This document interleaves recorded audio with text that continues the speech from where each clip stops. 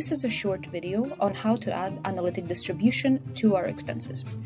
As you can see here, we have the general Odoo open, and we can go ahead and jump into the expense app in here. From here, we could go ahead and add a new expense. Let's say that in this case, it was a travel to a customer, and it cost us 150 euros. And the employee is administrator. Go ahead and also add the company here.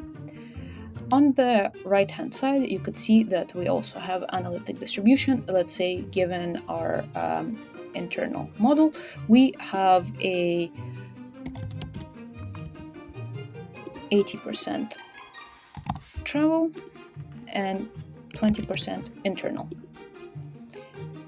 There we go. As you can see here, the analytic distribution has been added to the expense. You can also go ahead and attach the receipt or any notes that are also required for the description of this expense, and go ahead and save.